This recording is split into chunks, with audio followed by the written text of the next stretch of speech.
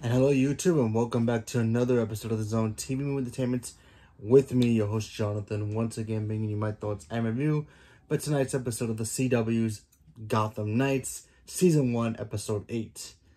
Now, spoilers ahead if you're not caught up to Gotham yet, or you just don't care. So we all know the team, they're still continuing their quest to try to figure out what the heck is the Court of Owls up to, and why they are so interested in Gotham, why they killed Bruce Wayne, aka Batman, and why is Turner and his friends being framed for a crime that they didn't even commit. We also get to see some moments with Harvey Dent. You know, he's still trying to put some clues together about where was he go, what's his connection to the Court of Owls and what's going on with him. You know, he's waking up in strange places, not knowing things, finding things in his possession that he has no idea where it came from.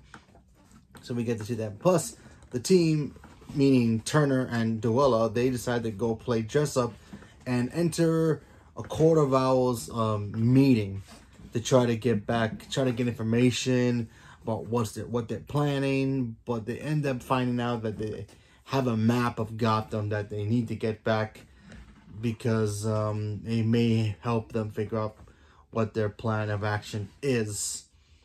And when you look at the party, obviously it feels old school Downton Abbey style. But if Downton Abbey met with Handmaid's Tale, as creepy as it is, but the Court of Owls is, creepy masks that they got. So, typical thing. They get in, they try to infiltrate, they find out that there's a traitor among them, and they find out that the traitor is Turner's, I guess, former guardian, the woman who betrayed him person. So yeah, they were gonna kill her, and Turner decided to help out. Duella escaped. Turner tries to save her. She gets killed anyway, and now Turner has basically been caught and now is in the hands of the Court of Owls. Who's one of the members of the Court of Owls? We find out is one of the guys running for the mayor of Gotham, who the Court of Owls attacked.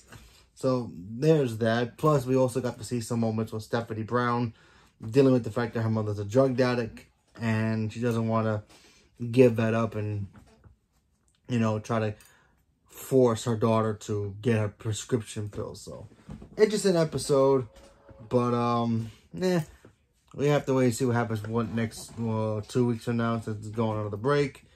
But it was funny seeing Duella and Turner, with their chemistry kind of like a Batman, Catwoman kind of situation where they look cute together, but they kind of like polar opposites in a way. So there's something there. So leave a comment below. Let me know what you guys thought about this episode, because honestly, I thought this episode was okay. No idea what's going to happen with Turner. Oh yeah, one more thing I forgot. The ending, Harvey Dent, it looks like he's going to be framed for a crime that he didn't commit. So what's the agenda with the Court of Owls trying to frame Harvey Dent? Now that other guy is a part of the court, is he the leader, not the leader? Are they trying to get him to become the mayor by getting rid of Harvey Dent, so it'll be more easier for him to become the mayor?